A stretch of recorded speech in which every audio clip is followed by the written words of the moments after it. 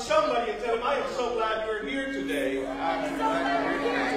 Friends, a couple of announcements and things that are happening in the life of the church. First thing, if there are any veterans in the room, would you please stand and be recognized as we want to thank you for your service. Give them a round of applause.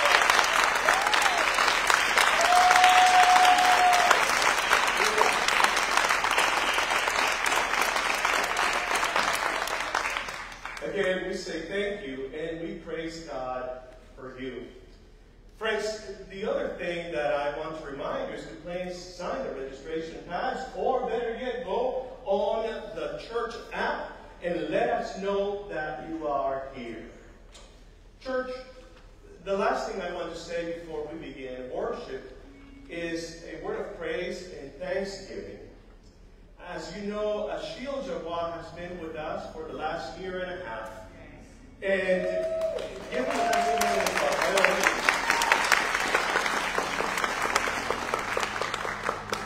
and beginning in the month of December, he is going to be traveling back and forth between Baytown and St. Martin, and he's going to be taking care of a property there. So his last official Sunday with us will be at the end of November. But I've shared with him, Ashil, when you are home, when you are in Baytown, this is your church home. So,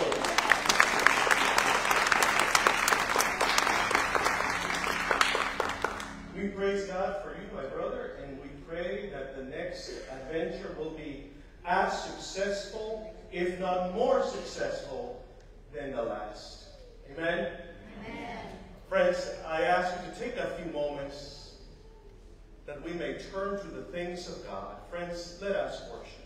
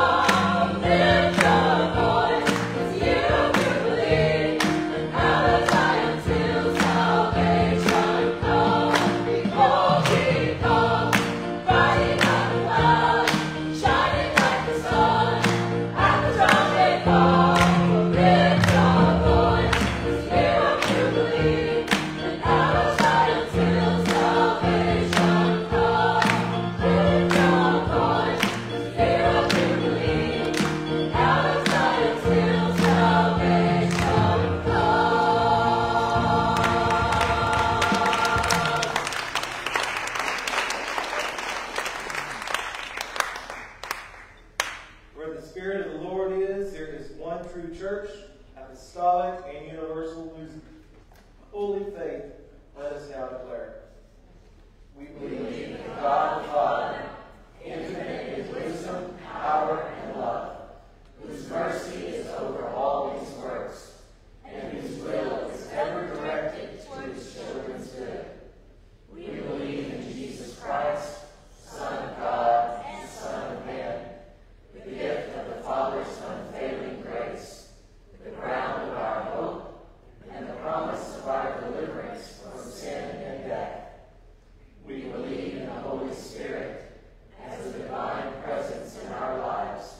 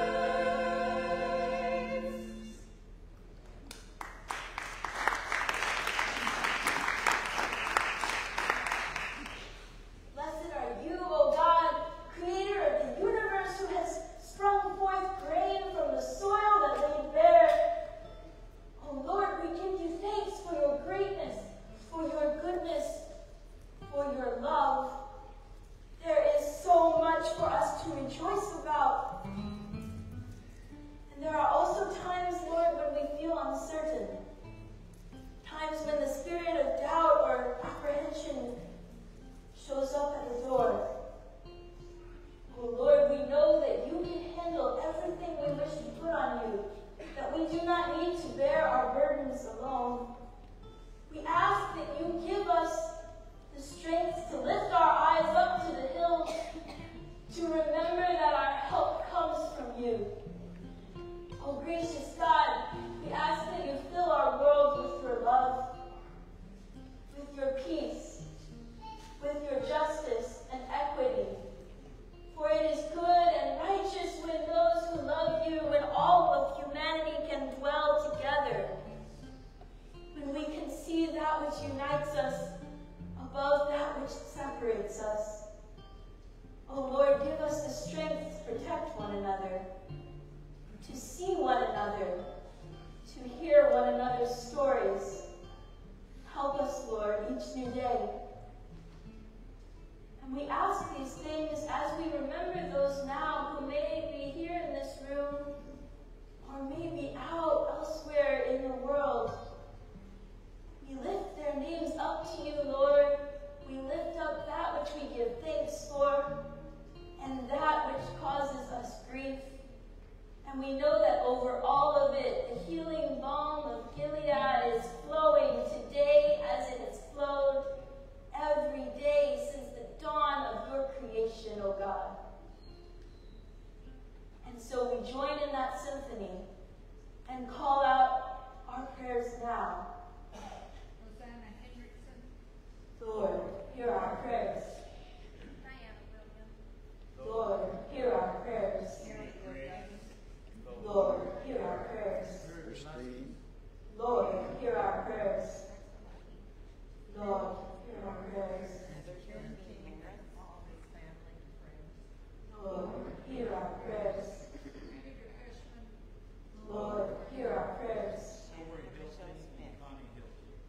Lord, hear our prayers. Lord, hear our prayers. Lord, hear our prayers. Lord, hear our prayers.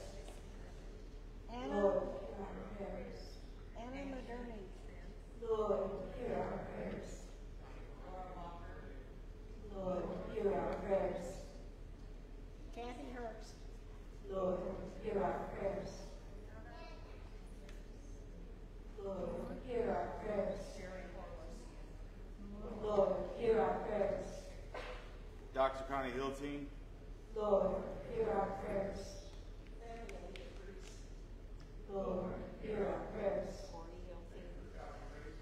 Lord, hear our prayers. Mary and her family. Lord, hear our prayers. Lord, hear our prayers. Lord, hear our prayers. Lord, hear our prayers. Lord, hear our prayers. Lord, hear our prayers. Lord, hear our prayers. Greg and his family. Lord, hear our prayers. Bob and Lois Kelly as they travel to North Carolina. Lord, hear our prayers.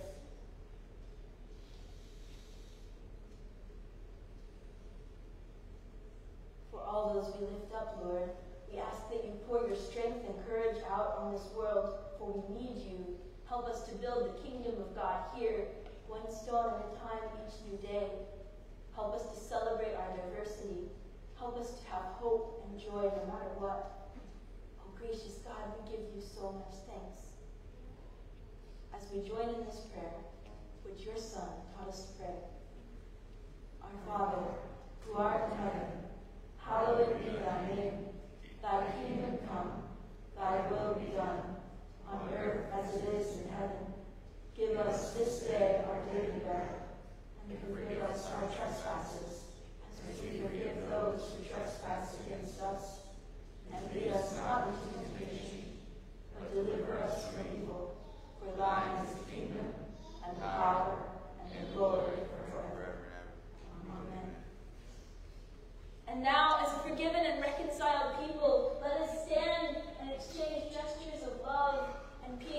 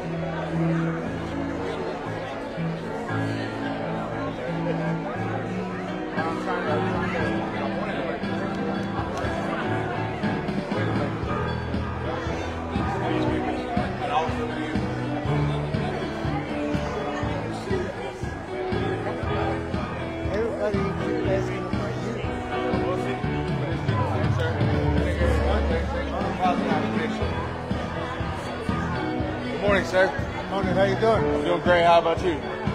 Breathing, I'm good. That's good, man. Good morning. Good morning.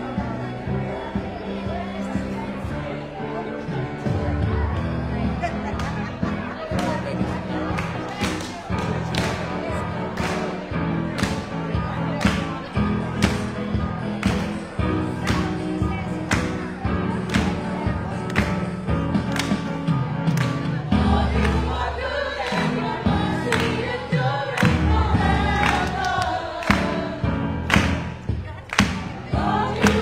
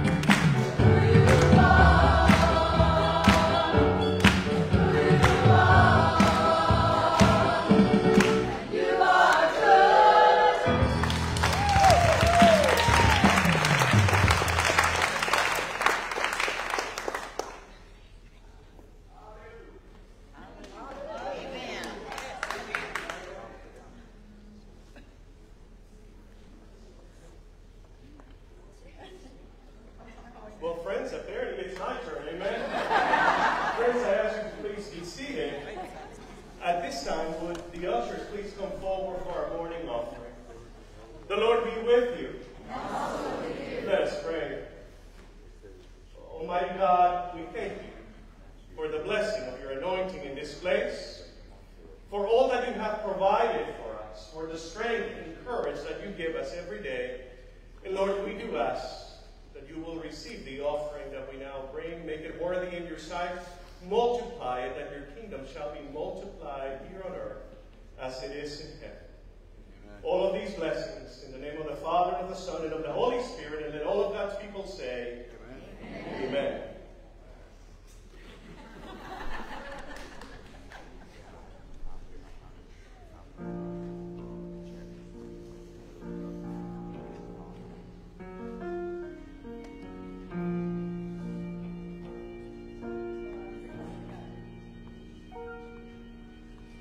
Lord,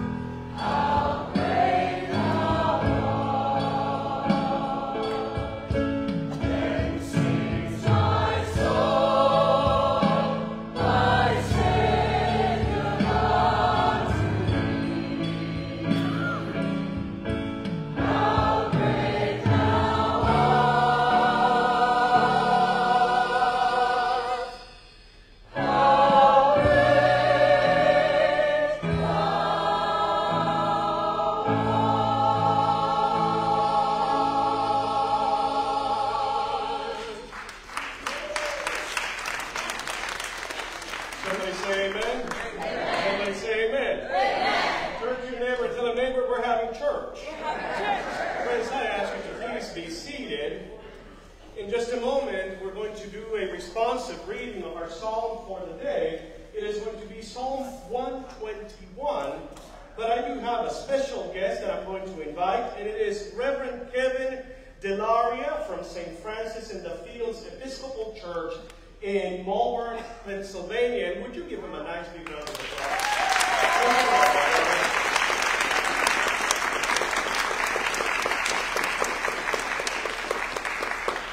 Pastor, would you lead us? Thank you, brother.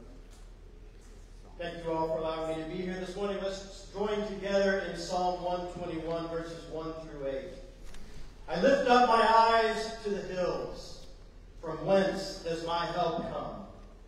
My help comes from the Lord, who made heaven and earth. The Lord will not let your foot be moved. The Lord who keeps you will not slumber. Behold, the one who keeps Israel will neither slumber nor sleep. The Lord is your keeper. The Lord is your shade on your right hand. The sun shall not smite you by day, Nor the moon by night. The Lord will keep you safe from all evil and will keep your life. The Lord will keep your going out and your coming in from this time forth and forevermore.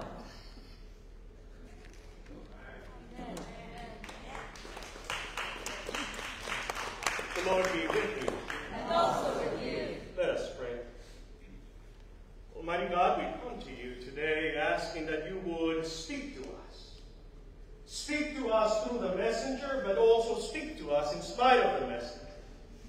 Speak to us in words spoken, and speak to us in words whispered within our hearts. Lord, speak to us of your will. Speak to us of your glory. Speak to us of the future and the days ahead, that we may not be afraid, but be courageous.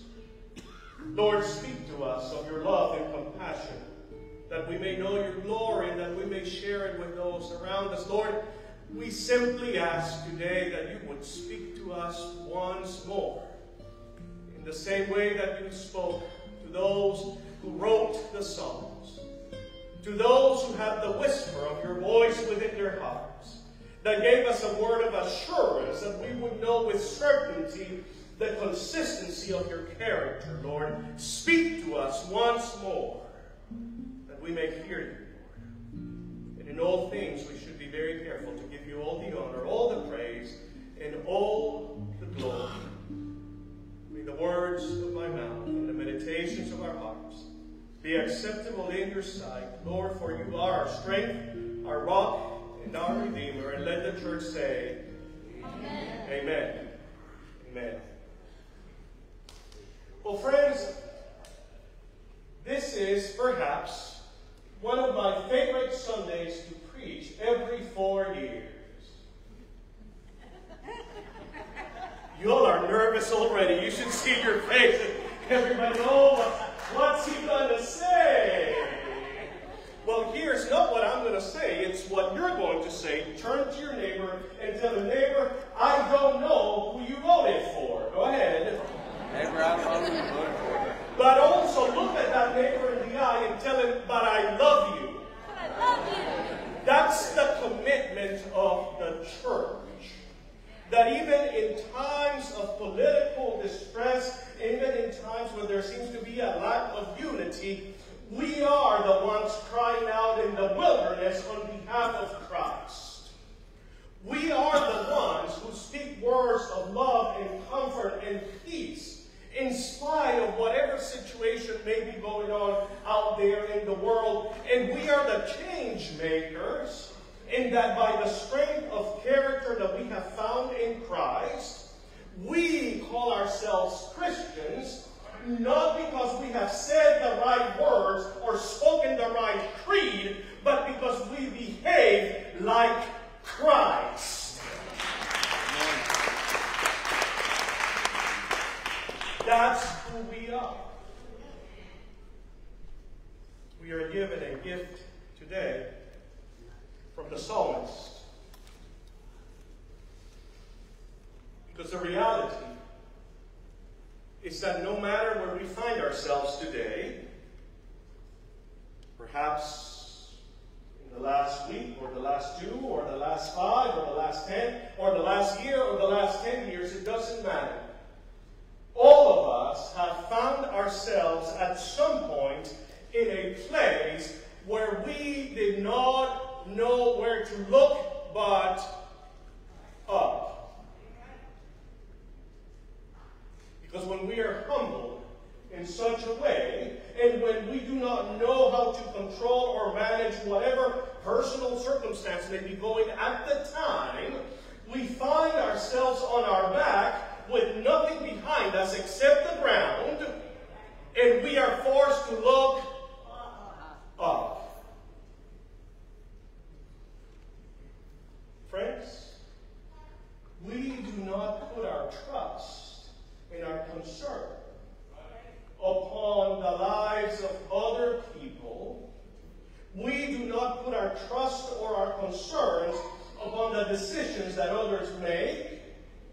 We cast our cares upon the Lord because we are told that when everything goes wrong, that when we are struggling, I will raise my eyes to the hills, and the help will come from the Lord. Amen.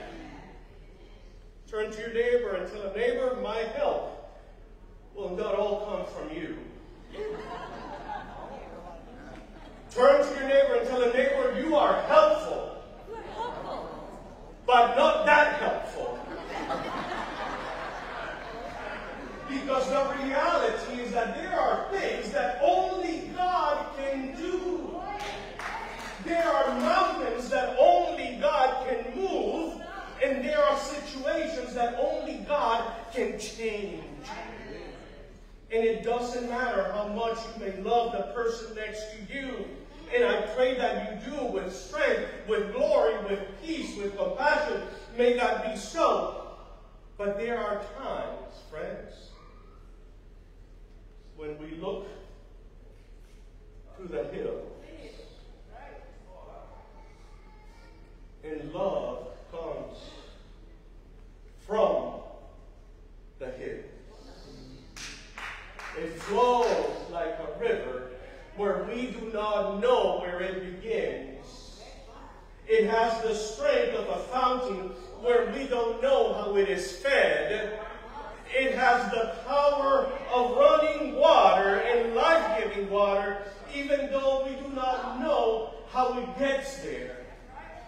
But we know that it comes from the hill.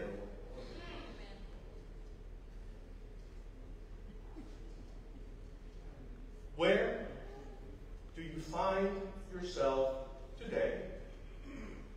Where have you found yourself before? And let me challenge you.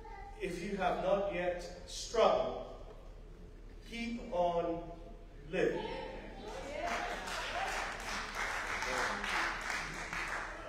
Living is not for the faint of heart. Whether you are struggling with what's going on around you, whether you are struggling with health issues, whether you are struggling with family dynamics that you don't know how to change, whether you are struggling with people behaving badly, whether you are struggling with your own feelings and sentiments about the things that you do and where you find yourself. Friends, turn to your neighbor and tell a neighbor, you will struggle. It's just a matter of time.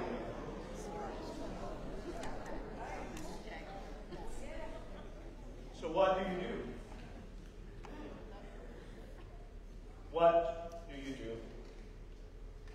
See, the psalmist does not give us solutions.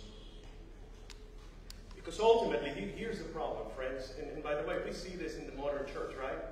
We want to go to church oftentimes so that somebody can tell us what's right and what's wrong, what to do, what not to do, so that we don't have to take responsibility for ourselves.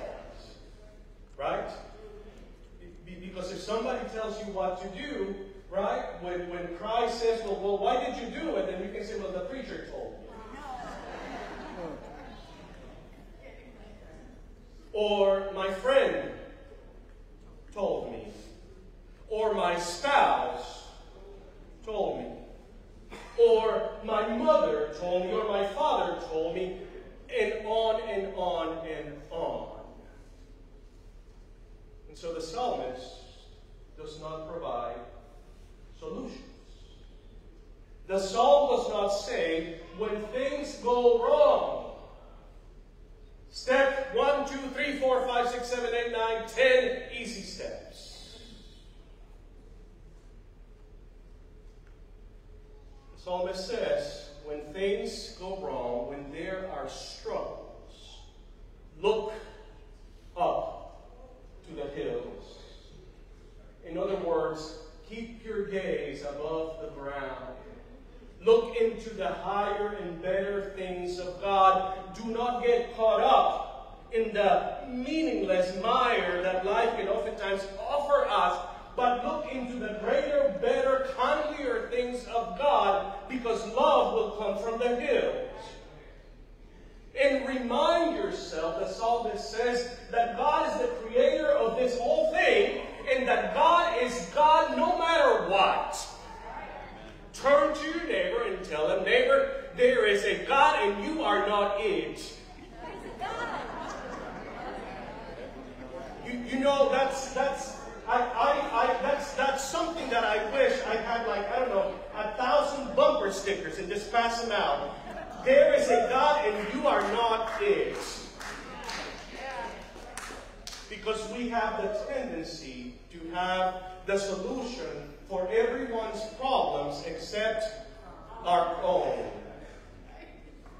But maybe it's not you, maybe it's just me. The psalmist says there is a God who is the maker of heaven and earth and everything in between and everyone in between. And that there is a God who will not fall asleep on the job. That there is a God who does not slumber but cares for God's children. That there is a God who will protect you when you need to be shielded. That there is a God who will give you strength when you are weak. That there is a God who will provide cool in the warmth of day so that you do not burn up with anger, but instead you are confident in strength.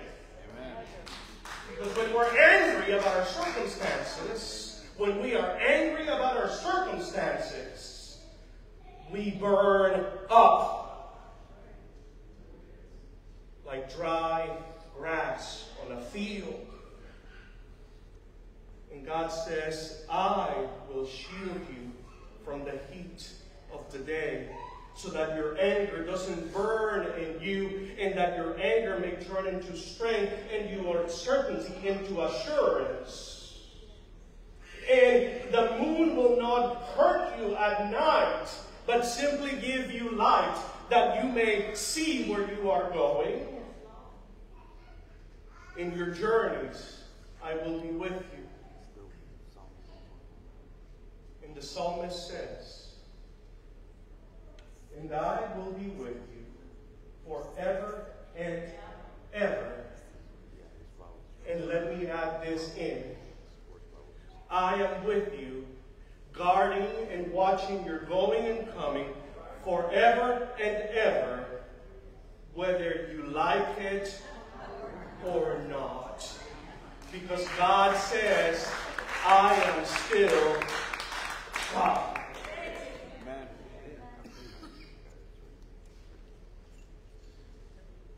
So where do you find yourself today?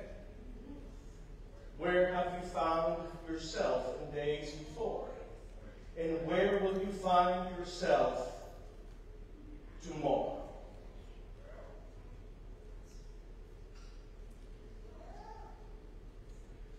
The argument comes to us from the unknown. In that we don't know the certainty of what may happen. In that we may not understand the twists and turns of life.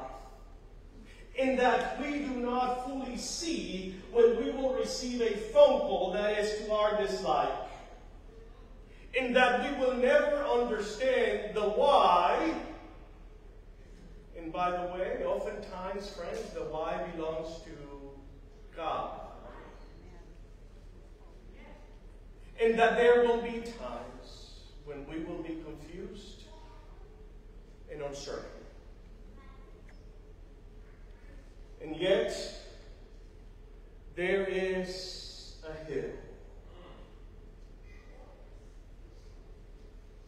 And yet, there is a hill.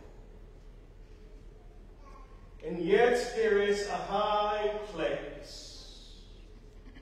And yet, there is a place on earth where we can be lifted up. And by the way, friends, I don't know if you noticed it, but when you came into Rundell Hall, we're actually on a hill. All right? And when I say that love comes from the hill, that's exactly what I mean. It goes out that door. And it goes into our communities, and it goes into our area, and it goes into our town, and it goes into our families. Because there is a hill where love was shown to be stronger than hate, and there is a hill where strength was shown in humility and weakness, and there is a hill where the Son of God, whom we know as Christ, was not just crucified, but actually lifted up. Amen. That we may behold him in the glory of his holiness and in the holiness of his beauty. Because love comes from the hills.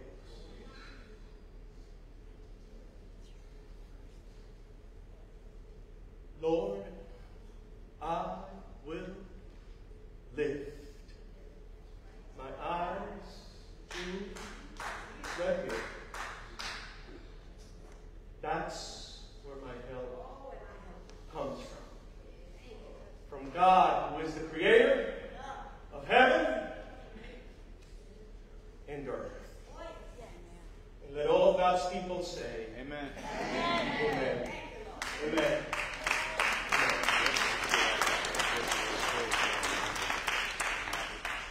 Friends, as we close today, I want you to know that the pastors are always available to you. We'll be around the room if you desire a moment of prayer, a moment of blessing with one of us. We would be delighted to offer that to you.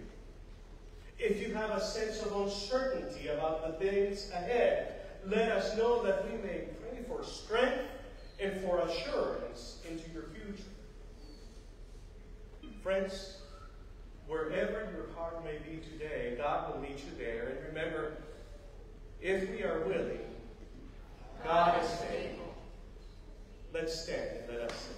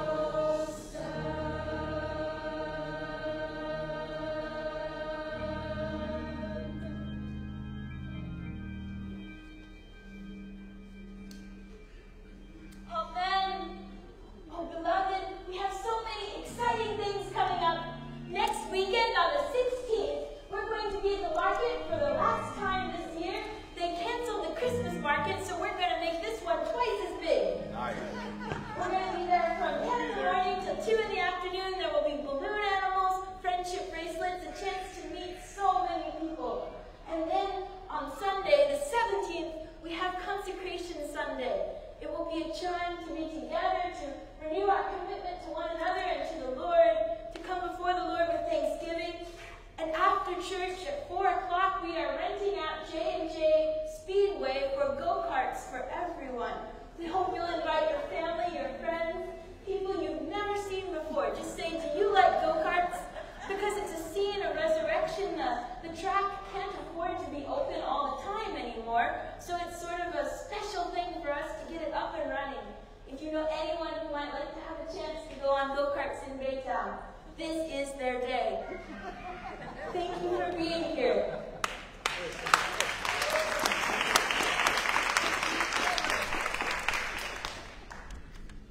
Turn to your neighbor and tell him, neighbor, my help comes from the hills. Comes from the hills. Turn to your neighbor and tell him, neighbor, my help comes from the Lord. Turn to your neighbor and tell him, neighbor, love comes from above. Love comes from above. Friends, would you please stand and join me in our closing blessing? And so I say unto you, beloved, Jesus said, love each other as I have loved you. And so therefore, beloved, love boldly, love deeply, love united. In the name of the Father, and of the Son, and of the Holy Spirit, and let all of God's people say, Amen. Amen. Beloved, you may go in peace.